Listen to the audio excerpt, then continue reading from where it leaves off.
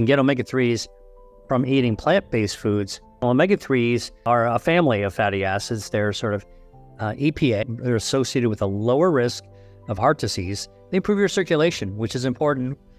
Welcome back to our channel, where we dive into the best health tips to help you live your best life. Today we're talking about an absolute powerhouse when it comes to healing your body, omega-3 fatty acids. These healthy fats are more than just trendy, they're essential for reducing inflammation and promoting overall health. What are omega-3s? These are essential fatty acids, meaning your body can't produce them on its own. You need to get them from food. Omega-3s come in three main types.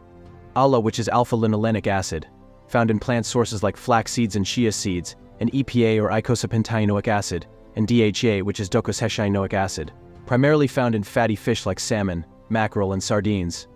EPA and DHA, found in fish, are the most beneficial when it comes to reducing inflammation. They directly block the production of inflammatory molecules and are critical for maintaining a healthy immune system. Omega-3s, omega-6s are really just words, names that describe polyunsaturated fatty acids. These are healthier forms of fat that are important for our body. And the fact is that we need both omega-3s and omega-6s. The problem is that we in sort of modern societies tend to eat way too many omega-6s. And just like everything else in health, when you're out of balance and when you have too much of one and not enough of another, that extreme, especially with omega-6, sets us up for inflammation. But let's go ahead and take a look at omega-3s, which are the beneficial healthy fats of PUFAs, polyunsaturated fatty acids, that we tend not to get enough of. So, omega-3s are a family of fatty acids. They're sort of EPA or eicosapentaenoic acid, EPA, or DHA, which is docosahexaenoic acid.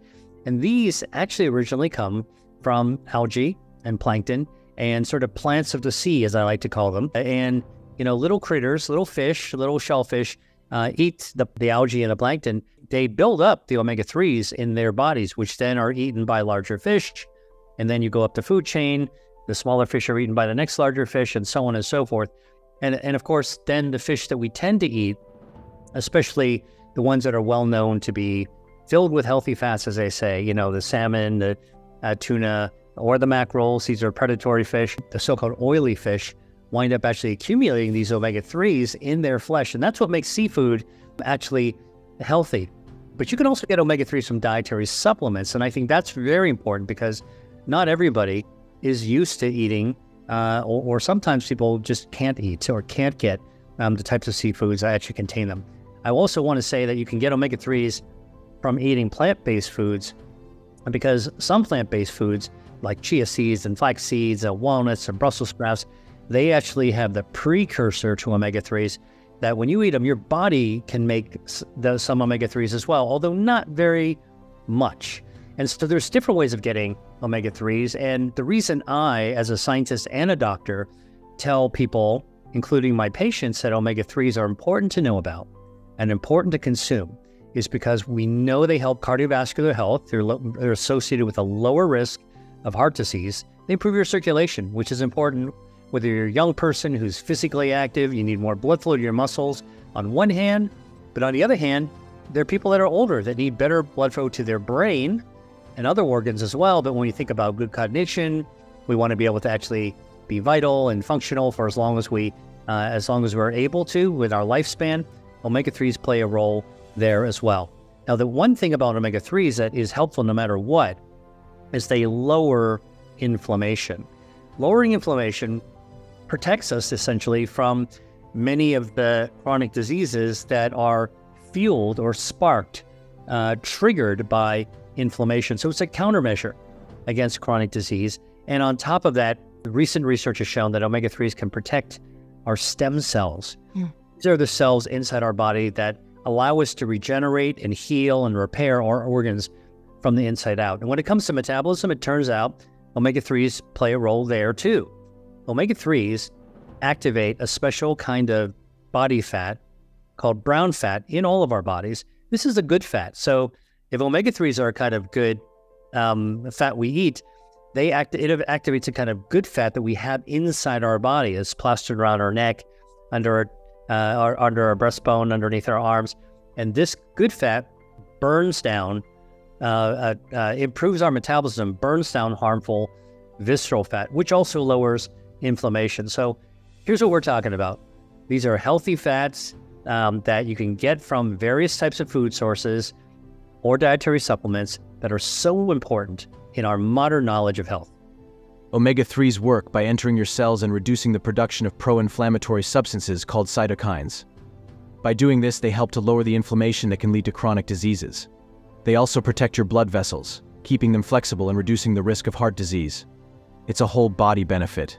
You know, the latest research actually shows that while the oiliest of oily fish, like the smash fish you just described, is the salmon, mackerel, anchovies, and herring, it's true that the oilier it is, the more omega-3s it is. But actually, more recent research shows that you don't, in nature and in physiology for health, more isn't always more. And it turns out that more recent research has shown even a piece of cod, which is considered a not very oily fish, has enough omega-3s to actually do you some good. So if you want to actually enjoy seafood because of the omega-3, don't shy away from having cod, halibut, mussels, even clams, even shrimp actually have omega-3s. And that's one of the things that I wrote about in my book, Eat to Beat Your Diet, are the doses of the foods that may not come across as very oily, but actually have enough to actually improve your metabolism. What does that mean? Well, it turns out when you actually activate your metabolism, you burn down harmful body fat, you can shrink your waistline, your body tube actually gets a little bit tighter, and it lowers inflammation. The key, though, I think what you're talking about is like not everybody enjoys fish. Not everybody's used to eating fish. And part of the reason that we're so deficient in omega-3s, for example, in places like the United States of America, is that people are not just not eating enough seafood, they're not eating enough seafood regularly. So if you compare certain countries like the Mediterranean, where they eat a lot of fish, all right, it adds up the amount of omega-3s that you eat over time. And this is why, you know, some studies, like there's one study of 7,100 individuals living across Italy. It's a country that eats a lot of fresh fish and even tinned fish. The omega-3s build up, and they wind up having lower incidences of inflammatory diseases, including cancer. In fact, there was one study that showed a 34% lower risk of developing colon cancer with avid fish eaters, including tinned fish. However, let's say that that's, you know, and about 3 times a week is kind of what you need, but not everybody does it. And so what I try to guide people to do is to say, you can get your omega-3s from eating seafood. Got to choose your seafood wisely and hopefully get it sustainably fished. Prepare them in ways that are healthiest, not just, you know, you don't want to take a healthy piece of fish and deep fry it, and now you've turned something healthy into something less healthy. Cook it in a healthy, prepare it in a healthy way. But also, you know, if you wanted to, if you're a vegan or a vegetarian and you want to get it from plants, there's a plant choice. But if you want to make it as easy as possible, and this is something that I actually do myself, I'll take omega-3 supplements because I know that's a way for me to regularly get a dose that will actually help build up those levels in my body. It's that important to me to be able to keep up my omega-3 levels. Aim to eat fatty fish at least 3 times a week. If you're not a fan of fish, plant-based sources like flax seeds, chia seeds, and walnuts are also great options.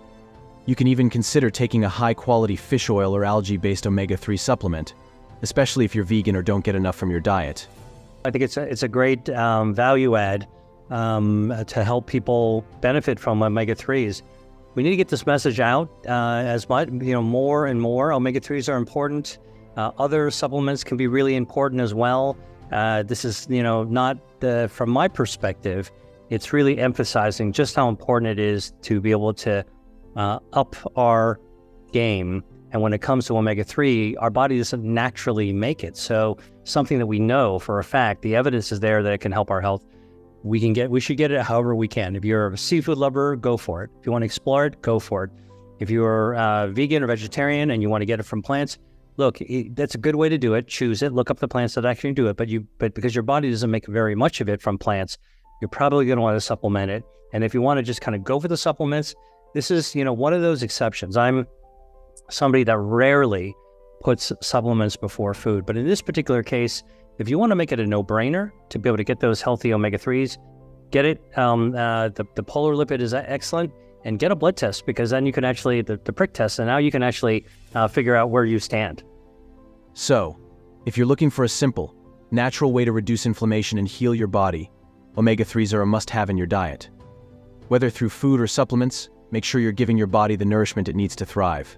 Thanks for tuning in. If you found this information helpful, give this video a thumbs up, subscribe to our channel, and hit the bell icon for more health tips. Don't forget, your health is in your hands. Let's heal together, one step